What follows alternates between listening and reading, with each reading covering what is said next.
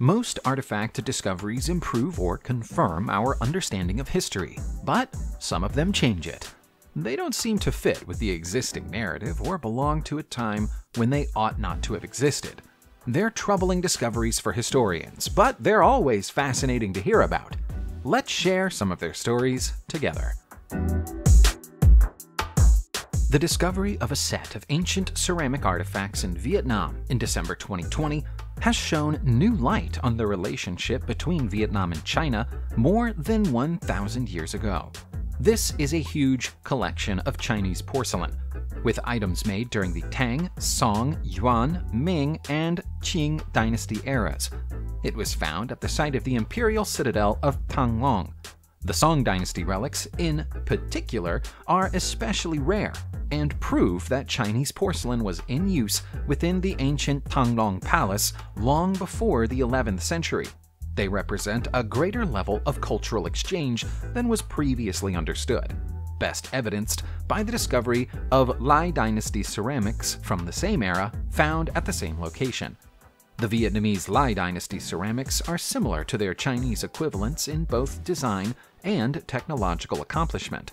It now seems likely that it was the influence of Chinese ceramics that helped Lai dynasty pottery evolve from the brown glaze line to the floral pottery that became an emblem of the era.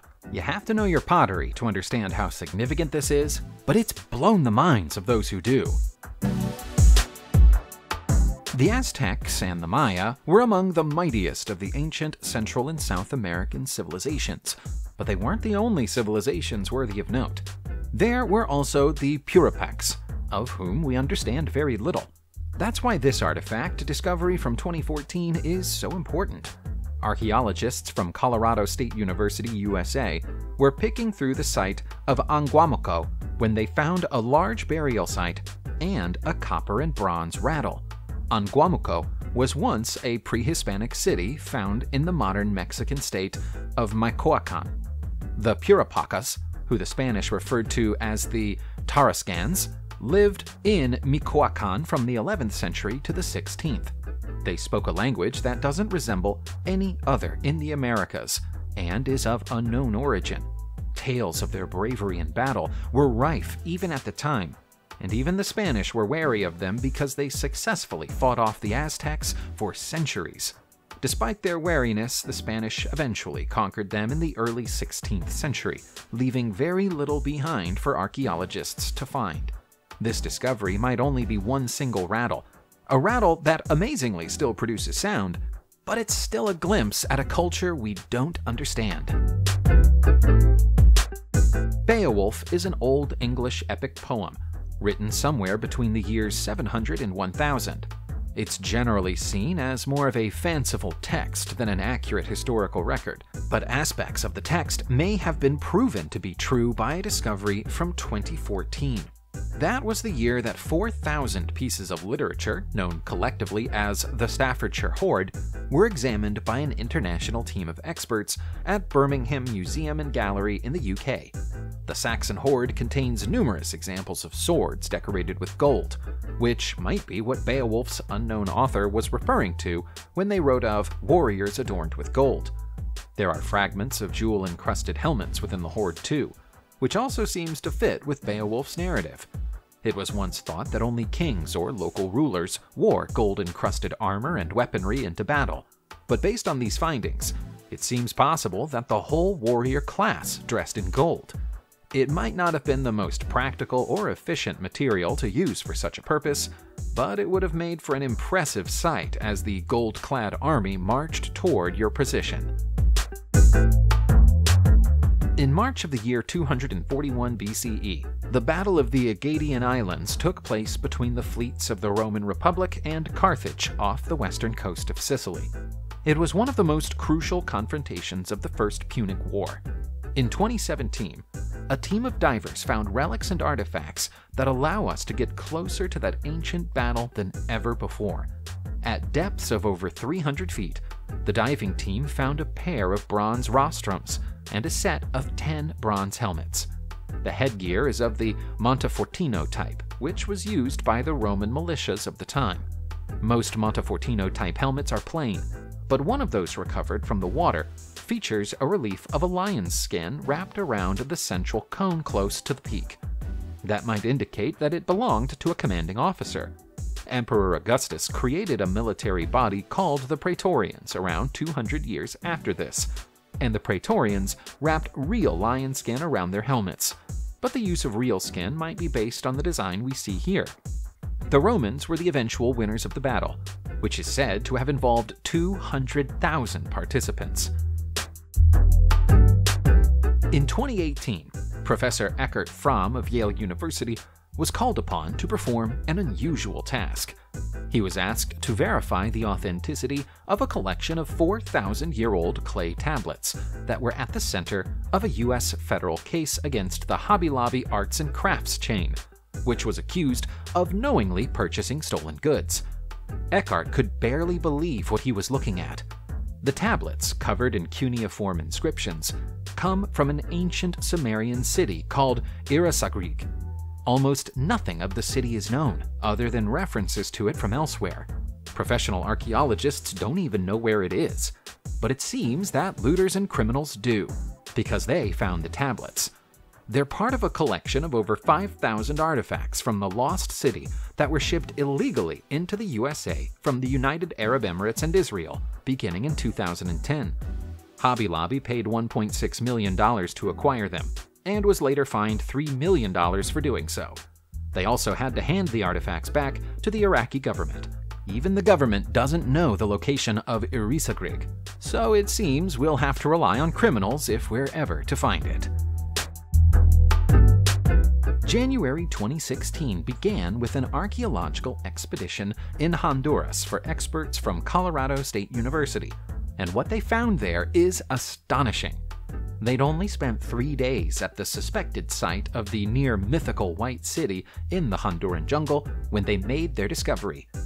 There, they uncovered more than a dozen artifacts, including stone jars with animal heads and geometric patterns on their surfaces, and a ceremonial throne. These finds, when viewed in the context of the earthworks, plazas, and earthen pyramid found in the area recently, confirm the existence of a previously unknown civilization in the region. There have always been legends of an ancient people living in the jungle in a so-called White City, also known as the City of the Monkey God, but it's only in recent years we've finally found traces of them. Nobody knows who these people were, what they were called, or even when they lived. Estimates range from a few centuries ago to several thousand years. These artifact discoveries represent only the beginning of the process of finding out who they were and telling their tale. The Vikings are often portrayed as little more than violent barbarians, but that description tends to come from the lands and peoples that they conquered. While the Vikings were undoubtedly skilled and brutal warriors, they were also accomplished seafarers, diplomats, and traders. This walrus tusk trinket might be one of the very first things they ever traded. Ivory was highly prized in medieval Europe, and it seems the Vikings found their own source of it so they too could capitalize on the trend. The tusk we see here is one of many that was sourced from Greenland roughly 1,100 years ago. It was a Viking colony back then, and the local source of ivory might be the reason that the Vikings colonized it and built villages. It's been theorized in the past that the Vikings colonized Greenland either because they needed new land to farm, or they'd been exiled from other parts of Europe. The idea that they simply wanted to corner the market in Europe's most precious trading material is a new one, but is perhaps more plausible than the ideas that came before it. The Vikings had brains to go with their brawn.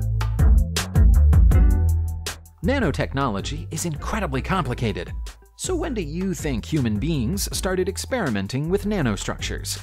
10 years ago maybe? 20? Nah. Try 2,600 years ago. In November 2020, scientists identified the oldest known human-made nanostructures inside ancient artifacts found in Tamil Nadu, India. It seems they were used in a layer of black coating applied to ancient pottery. The coatings are made of tiny carbon nanotubes. In fact, the nanotubes are the whole reason the layer has survived for so long. Prior to this discovery, Historians believed that the first intentional human use of nanostructures didn't happen until the 8th century. The secret of the nanostructures rests with the creation of the pottery, which must have been processed at temperatures as high as 1,400 degrees Celsius. How these ancient people created temperatures that high is unknown, but the technique is so sophisticated that we didn't even invent instruments capable of detecting it until the 1990s. If this strange black layer truly was created deliberately, the person who made it was more than 2,000 years ahead of their time. Perhaps it's more likely that they knew this type of coating would last, but didn't really understand why. The question of when complex culture first emerged in Papua New Guinea has long been an unresolved one, but it might not be unresolved anymore. That's all down to the discovery of a set of ancient artifacts in March 2020. It's always been known that the earliest settlers on the island planted bananas and yams, but opinions about when this led to the kind of cultural innovation seen in Europe and Asia used to differ wildly. However, these artifacts prove that the ancient residents of Papua New Guinea began making tools and producing works of art and craft at around the same time as their Eurasian peers, approximately 5,000 years ago. The objects were found halfway up the side of a mountain in Jiwaka province.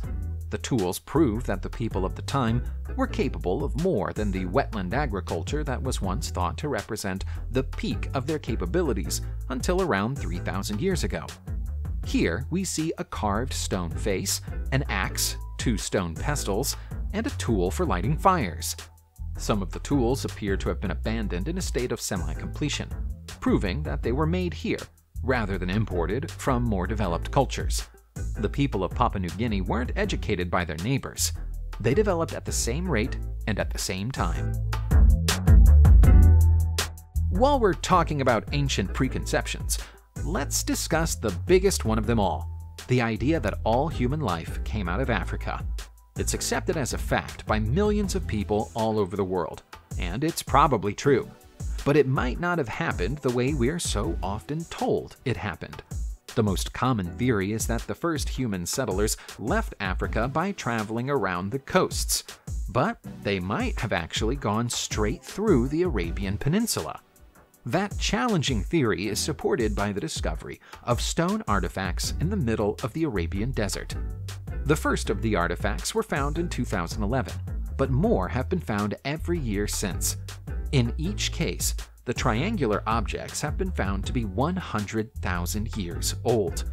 If they came from African settlers, it means that not only did they travel across the peninsula, but they also set off between 20 and 30,000 years before we thought they did. This creates a new mystery, though. Definitely have been easier to travel along the coast because of the plentiful supply of seafood.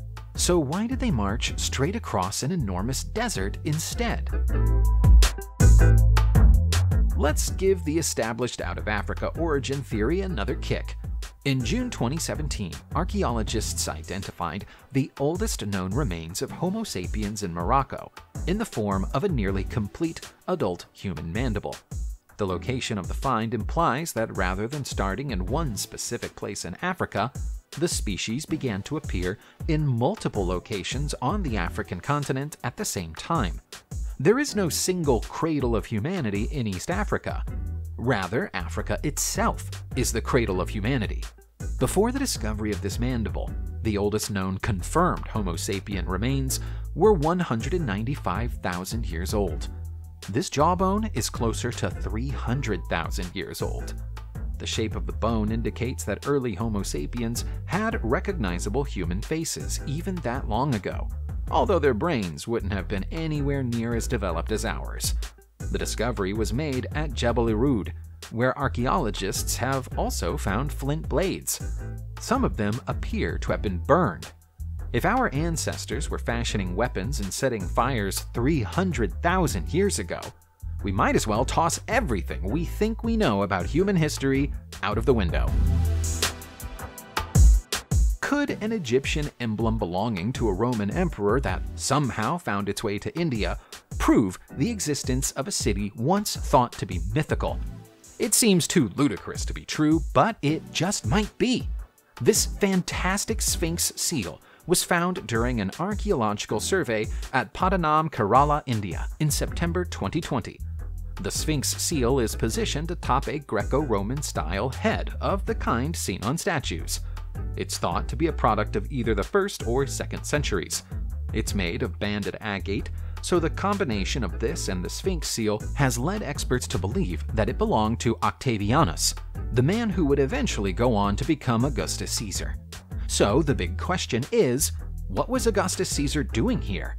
Legend has it that during ancient times, a port called Musuris was the central hub of trade routes that connected the Roman Mediterranean, Greece, North Africa, Persia, India, and the Middle East.